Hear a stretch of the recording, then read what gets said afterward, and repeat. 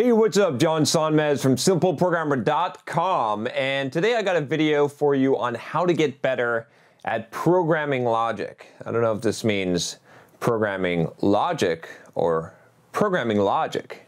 Either way. So, before we get into that though, I do want to take a moment to let you know about one of the awesome sponsors that we have at Simple Programmer, which is Hired. So if you go to hire.com/simpleprogrammer, here's what you can do. You can check it out if you're interested in a job. Maybe you're not interested in a job. Go check out at least their application process and see what it's like, because it's pretty cool. But basically what they do is that they let you fill out this one application, and then they'll have employers that will actually contact you and reach out to you for, get this, interviews, which is, that's what's cool about this, right? Is that they're actually going to give you interview requests and tell you what the salary ranges are, or basically what the salary is going to be for the job, so that you can kind of filter this out. So this is a great way to do a job search. Now, they might not be in your area, right? They might not be looking for your skill set, so don't get all upset if you don't get accepted to their platform. They're very, very picky. But if you have the qualifications and you're a good match for companies, right? Rather than you blasting out all these resumes, it's a great opportunity. So go to hire.com/simpleprogrammer. If you do that, also you'll get double the sign-on bonus. Normally, when you get a job through them, they give you $1,000. If you use that link, the Simple Programmer one, you'll get $2,000. Anyway, I love Hired. They're pretty awesome. I've actually had a chance to chat with them, and I just really like what they're doing. So go check them out if you want to, and just see what it's like. All right, so let's get into this. Let's get into how to be better at programming logic, how to get better at programming logic. So I got this question, and he says, "Hey John, I have been following your videos for quite some time, and I've learned C and C++ programming languages. Obviously, you didn't watch my video on not to learn C, on how do I learn C?" Just kidding, or C++. And he says, "But whenever I went to a new instructor, he tells me the language can be learned by anyone, but the logic is where you have to focus." Okay, so can you tell me how to get better at programming logic? Thank you very much.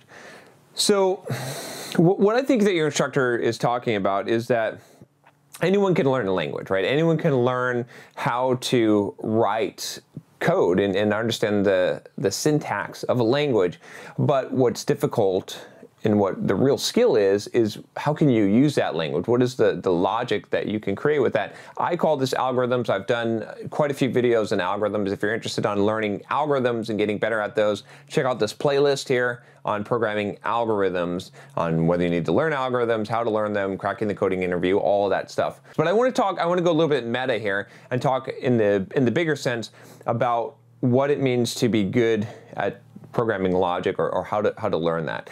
Basically, right, when you learn a programming language, what a lot of people do is they try to study the syntax. They try to go through the reference manual and understand all of the examples and what all the commands do and understand the syntax. And it's a very, very difficult way to learn. I'll give you a little bit of a story, a little bit of an example here. So I used to play, I'll admit it, and this was actually, this was one of the most fun things that I ever did in my life, actually. I was just reflecting on this. I was like, man, what was the most fun time I ever had in my life? I think it was, honestly, playing Magic the Gathering tournaments.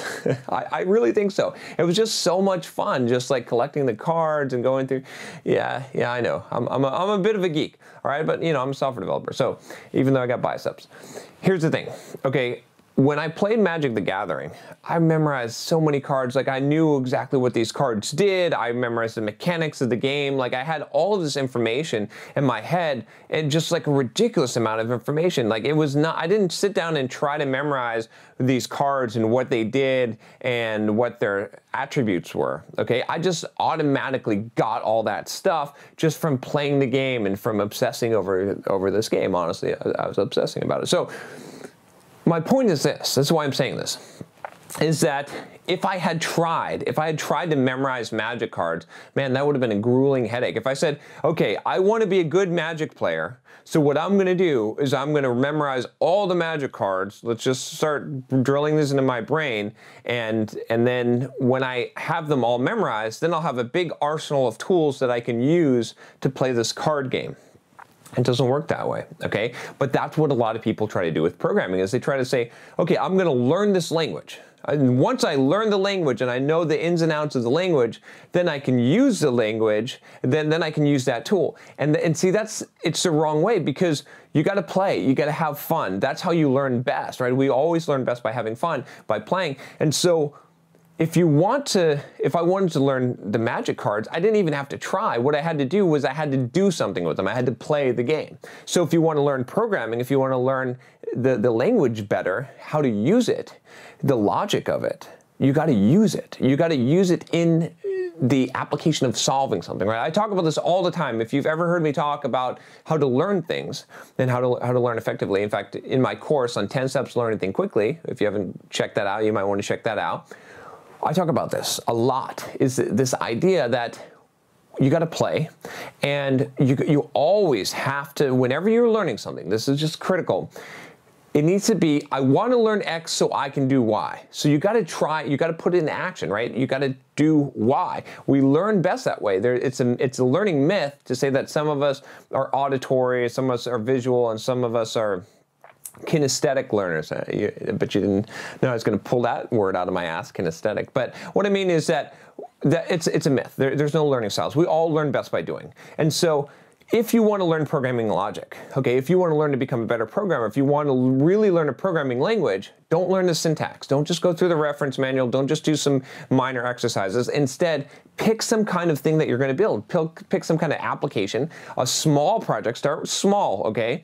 And build it, and then say, oh, you've skimmed through the reference manual. You've gone through, you can go through my 10 steps program if you really want the kind of in-depth steps. But I'm giving you the short of it, which is basically like you go and you say, I need to lay a brick right here.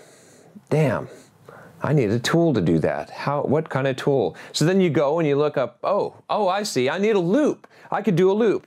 How about a for loop? And then you place the for loop in there, right? And you trowel it over, and you're like, oh shit, that works. And now you understand how a for loop works, right? You've got the understanding. You've actually developed the sense of using that language. That's the logic that you're after. That's learning the programming logic, right? That's so much different than saying, I'm going to study for loops, and I'm going to do while loops, and I'm going to study all this stuff, and then hopefully I'll remember this stuff so I can apply it when I need to use it. Instead, you go and you say, I need to use this stuff first, and let me go get the stuff, right? And that's how it works. It's the same thing as learning the magic cards from playing the game versus trying to memorize the cards. So if you want to get good, if you want to learn programming logic, pick some small applications, do little projects, do them, use the language, use the features, and that's going to force you. You're going to have to write the logic to do that, but it'll be for a purpose, right? If you just do drills and you just do exercises, not that doesn't help you. Deliberate practice is a good thing, but for the basic understanding, getting the logic, getting the learning, and really learning something, understanding something, there's a difference between learning and understanding, but to understand something, you have to use it in action where it's applicable. So create a project, do something that's going to require you to have that skill, then utilize that skill, and bam, then it goes into that understanding place.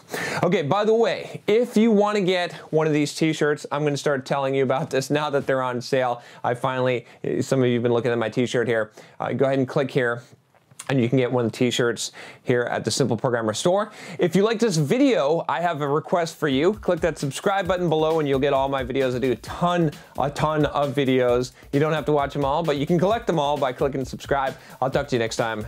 Take care.